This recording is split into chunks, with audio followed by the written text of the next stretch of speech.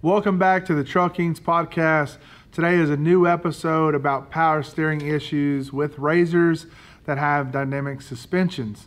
Regardless if it's the older version or the new version, stick around to the end. We're going to give you some important information. As always, please show your support by hitting the subscribe button and clicking the bell icon to turn on notifications.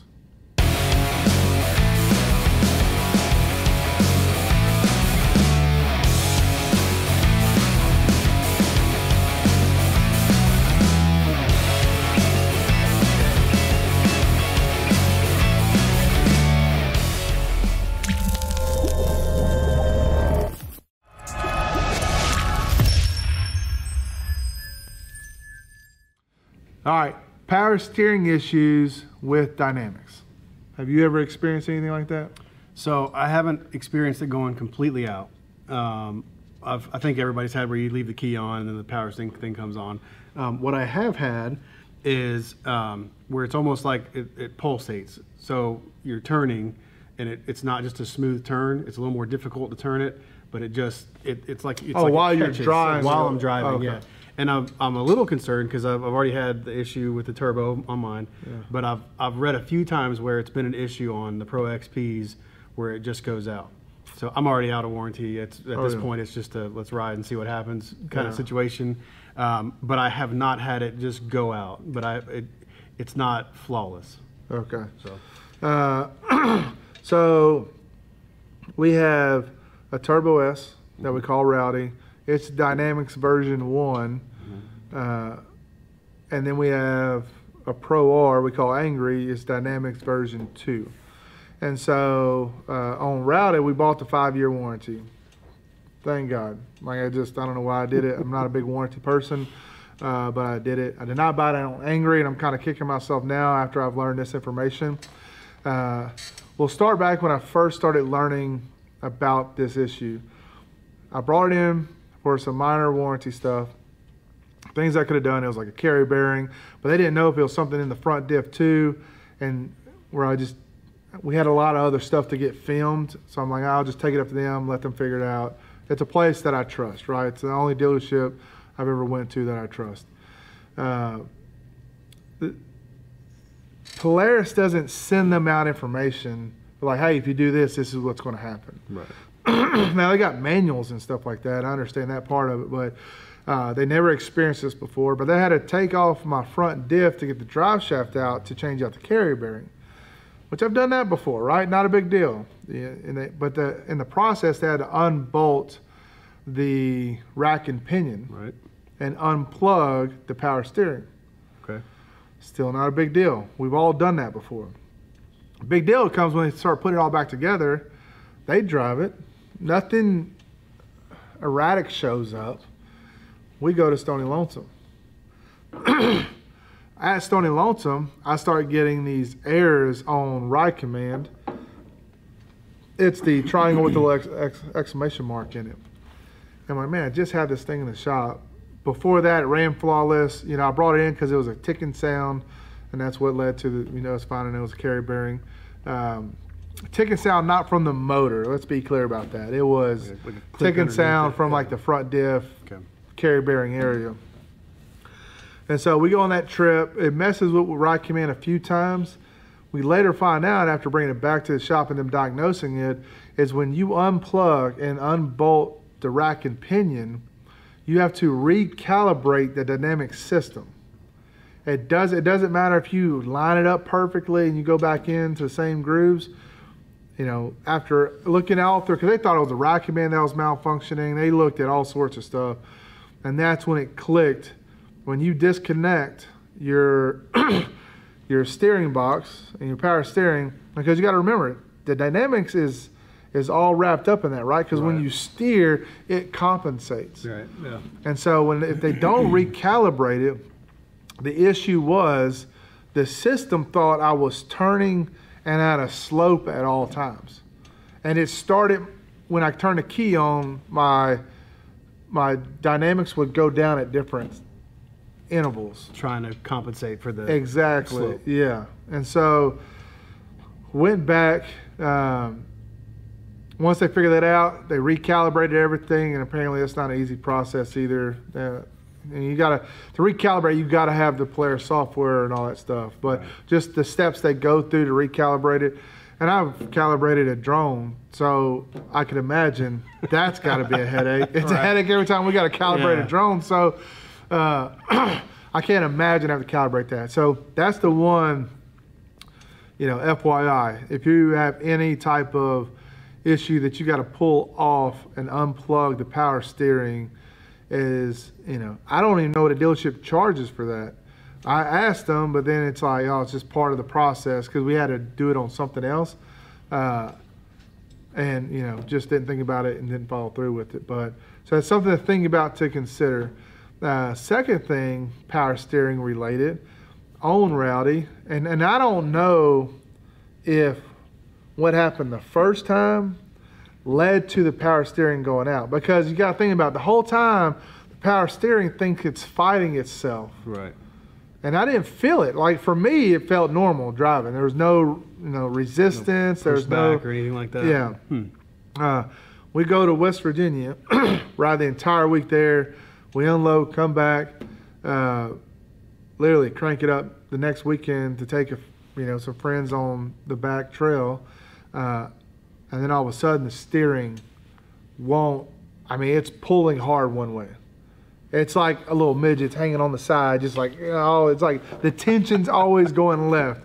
I later find out if you jack your wheels up, you got them straight, and you turn your key on, and it turns all the way one way, your power steering's going out. Or is out, or is an issue. The power steering box and setup from Polaris, over $2,000. That does not include the labor.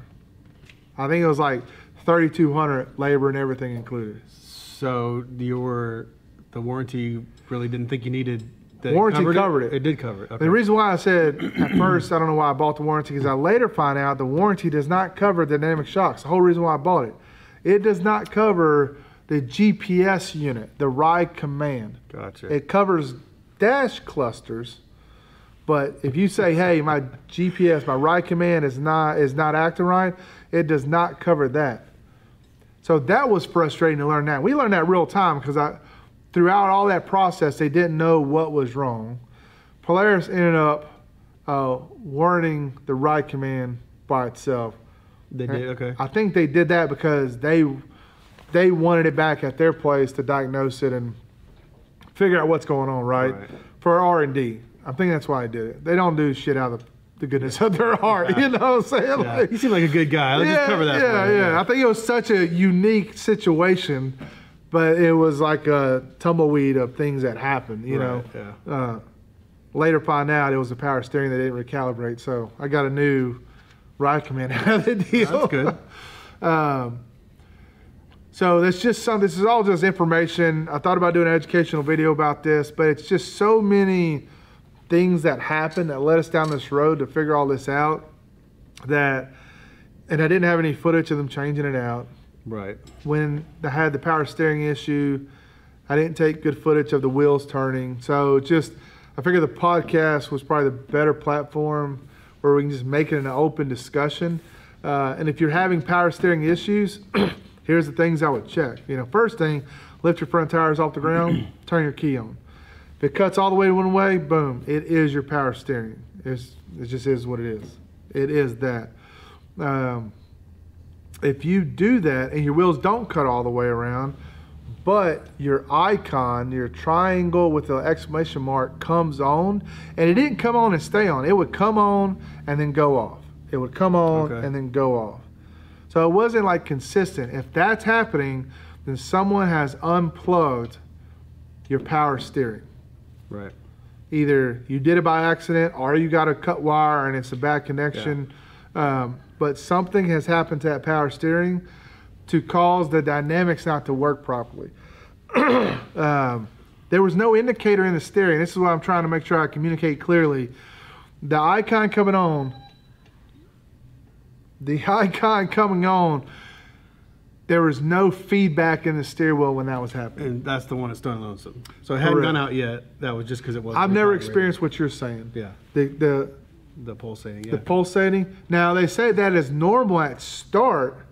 You turn the key on, it kind of pulsates. They said that is normal. I've seen that. That's not what I'm talking about. I'm talking about driving it at slower speeds, and it's just not smooth. Yeah, I never experienced that. So if you are dealing with power steering issues, this is just some things to keep in mind. You know, when it had gone out, when you got back here and it had gone out, you could still drive it, but you were fighting it the whole time? The whole time. Okay. Thank God it didn't happen in West Virginia because my wife was driving it. I mean, it would have steered off the damn mountain. Like, it was. So you're actively fighting it. Oh, yeah. It's not like you're just kind of. The moment you let go, you're going left. I mean, I would drive because I was trying to figure out what was wrong, and I would just kind of let my hands off, like open them up. I mean, it's cut. Like someone just jerked the wheel out of your hand. Like, it was a unique feeling I never felt before. And I've had power steering on every side-by-side I've owned. And so I just. That bad deal if it goes out at speed. You know, yeah. That doesn't seem like a good way for it to go No, out. no. Now, I've had it go out on that old Rzr 800 I had. It would go out while you're driving it sometimes. It would just be tough. Yeah. That's all. But now, I don't know what is causing it to pull on the new machines. And it might only be a unique thing that happened on the Turbo S. I don't know. Now, keep in mind, Turbo S is 4 years old. Right. And that mistake happened with them not recalibrating it. So this might not even be an issue for anybody, but what I hate for someone to do, buy an aftermarket power steering, and then they can't recalibrate their dynamics. Like, I'm just saying, it's something you need to consider. Research it first. Yeah. Research before you start just pulling stuff off and replacing yourself. Because if this wouldn't have happened to me, like, if the power steering went out and I knew it was that, I would have replaced it myself, and then I would have been in a shitstorm of trying to figure out why it's not working. Yeah. Why now I got this error message on my ride command. Right. Why won't it go off? You know what I'm saying? So, and it was on the dash cluster too, the little triangle with the exclamation mark. Right. That was on both of them. So, just something to think about it. I hope this is helpful for whoever else. If you're watching this, you probably got power. Oh shit! You probably searched for power steering issues or something. But no, this is like when I had my turbo issue. There was nothing. Yeah. A lot of people had the same code. Nobody had the same problem. Yeah. And so they get the problem fixed, and then they're like, "Whew, my problem's fixed. I'm going." Thank God I'm out. Yeah. But mine. And we don't want to do that. We want to be able to explain our situation. You know. Yeah. And mine was a unique situation, and this is probably something that is a unique situation to the Turbo S. Yeah. So maybe it helps somebody. But the dynamics, the recalibrating dynamics is across all machines. So it's just not on the Turbo S. So from what the dealership, we've had thorough conversations about this. You never want to be that guy when they're learning something, but I was that guy. Yeah. And then I'm knowledgeable somewhat to an extent. So I'm getting them to ask more detailed questions, and it's just unfortunate. Like, that's how they made these systems. And I'm interested to see. I wonder if all of them are like that, because Honda has a smart shock technology. Yeah. The KRX has it, live valve, and the smart shocks on the Can-Am X3. Yeah. So if this is not just a probably Polaris related deal, if your ECU is controlling or has impact on your shocks, then I would assume it all has to be recalibrated, especially if it has to do with your steering. Yeah. Think about that. Yeah, that'd be interesting to know, because that's a lot of machines that we think it would be more widely known if that was the case. Yeah. Yeah. And so good information for y'all to have. Hopefully this has helped you in one way or another. If you have any additional questions, drop a comment below. If I don't know it, hell, I'll even call our dealership, ask them, because I want to know it, right? Like, it helps me to figure that kind of stuff out, especially if we can help out someone in the riding community. So, again, thank you for watching our podcast. Until next time, stay safe on the trails.